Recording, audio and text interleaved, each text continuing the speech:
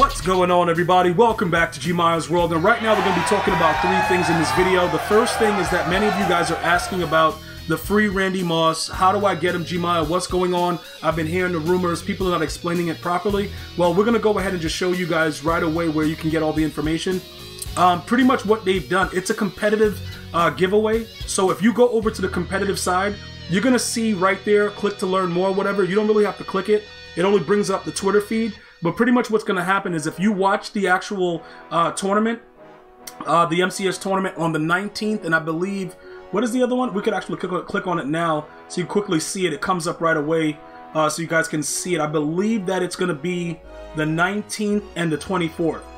Alright, so you're going to watch on both those days, and what's going to happen is you're going to get tokens that you can redeem for that free player, which is going to be Randy Moss. Alright, it's already been confirmed that he goes into the power-up, so if you currently have a Randy Moss, you will be able to take that Randy Moss out. If he's auctionable, sell him and put the card that you get for free in there by, by watching the MCS. All you have to do pretty much is follow the protocol to link your Twitch account with your EA account. I myself do not link it. I don't get drops, I don't get any of that stuff. The only time I get stuff is if they make a mistake and they don't give it to you guys that are linked. I just don't do it. It's no real reason why I don't. I just don't. I didn't feel like linking my account with it, but I know a lot of you guys link it. You get the Twitch drops, and most of you guys get decent pulls from it. So I want to make sure that you have that information because I think that it'll help you guys a lot. I've told you guys before, I didn't like the Randy Moss. I told you guys I don't like the Deion Sanders, and now they made Verrett just as fast as Deion. It's a real joke.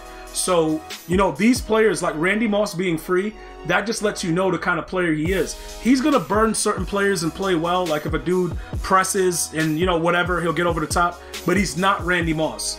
He doesn't feel like Randy Moss in the game. So I've been like just done with it the whole time. Like I'm not even interested in any of it.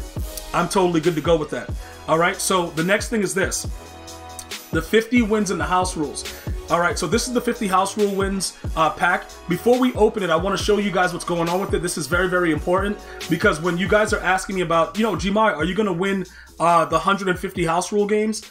I'm not going to win 150 house rule games if it consists of what we're doing now. With the ones when it starts in the third quarter, those are it's too much.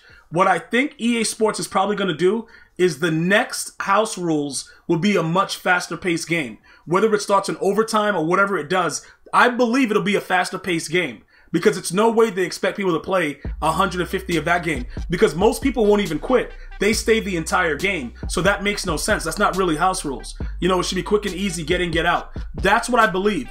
And also, you don't really get a lot of stuff for it.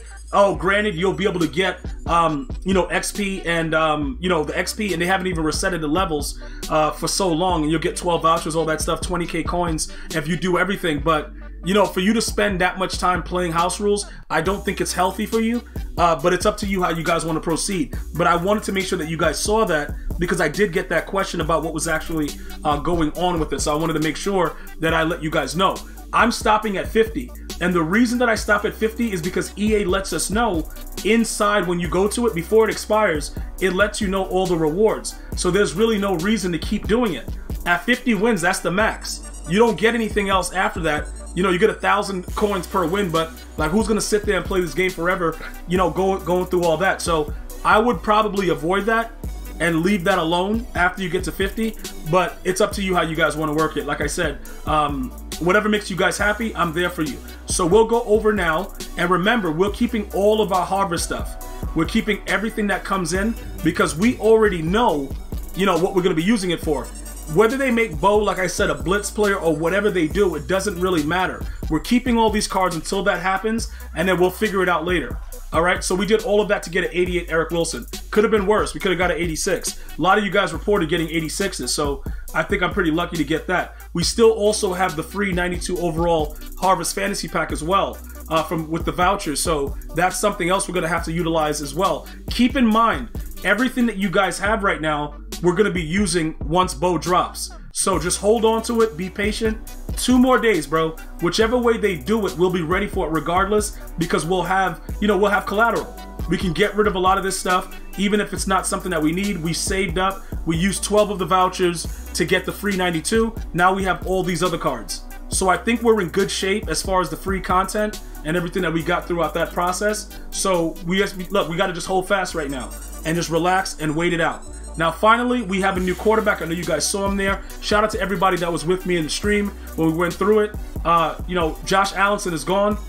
He's done. You know what I'm saying? Like, pretty much the guy's garbage, and we're done with him. And that's pretty much where we are with it. I just wanted to make sure we're at 52 or 52 Raiders, but for some reason, some of you guys were saying, okay, so wait a minute. Okay, there he goes. He's at 80 speed now. All right, because like before, I don't know what happened before, but it didn't register. So I reset the game and I came back, and now it's showing that he's at 80 speed. So these are his numbers. Many of you guys that have been utilizing him, you already know all that good stuff. I was just looking for somebody with a real fast release that I can make sure that I don't lose too much with Josh Allen. He throws the ball very, very suitable for me, so I am good with this card. All right, we gave him Hot Route Master, and we gave him Pass Lead Elite.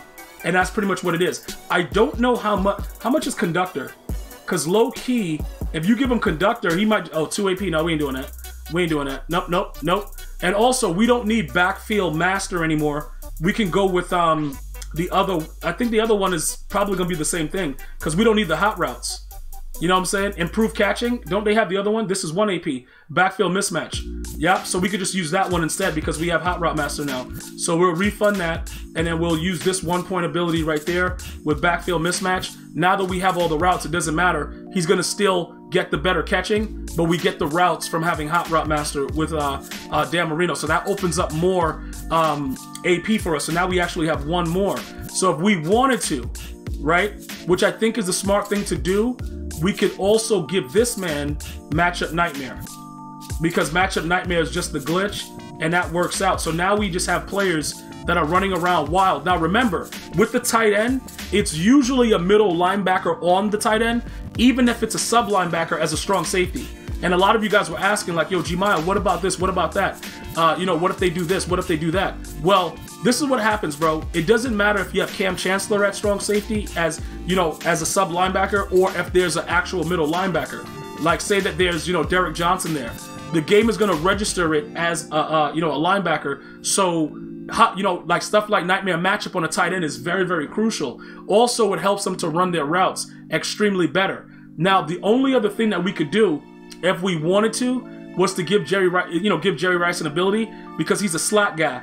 You know what I'm saying? But because he doesn't really have anything that we want to utilize, it doesn't really matter. You know what I'm saying? Like, it's kind of weird, but, you know, we're running the nasty streaks right now. Do we need to? We probably don't. But when we have to run the ball, we have so much success. I don't really want to go away from it. You know what I'm saying? Because it's so much more, it's so easy to actually do it, you know, when we have, you know, run the ball on both sides. And we usually get short yardage a lot easier with having the 2 nasty streaks. So I think that that's pretty cool. If anything, you know, we could probably go, you know, 1 AP on this to give him the deep end. But I think we're good the way that it's set up. I don't really believe that Jerry Rice needs an ability, because usually when we put him on a route, he's usually wide open. A crosser, a post, whatever, he usually just gets open, you know, with his numbers. So for now, he's cool. Will we make changes in the future? Probably. But for right now, he's doing what he has to do. In the slot, he's handling his business a lot better. You know, 61 run block is pretty decent. So he's still better than Randy Moss in that regard. So that's where we are right now. All right, that's a complete update of what we're doing. We did add Anthony Barr and also, you know, Eduardo Reed as our 2 new outside rushers in our 4-3. I will be, you know, touching base with you guys. I'm still labbing it and trying to understand more or less what's going on with it. So that's pretty much where we are with it at this time. I want to thank you guys and girls for watching. Hopefully you're having an unbelievable day. I'm going to see you guys and girls next time. One love, y'all.